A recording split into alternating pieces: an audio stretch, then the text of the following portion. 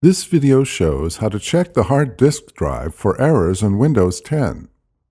Checking for and repairing errors on the hard disk drive can help your computer run more efficiently.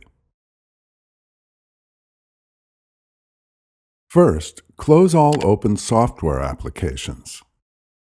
Click the File Explorer icon to open File Explorer. Click This PC. Right-click the hard disk drive you want to check, then click Properties.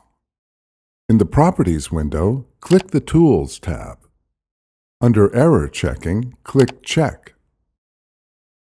In the Error Checking window, click Scan Drive. Windows checks the hard drive for errors. Follow any on-screen prompts to either close the program or allow Windows to fix the errors.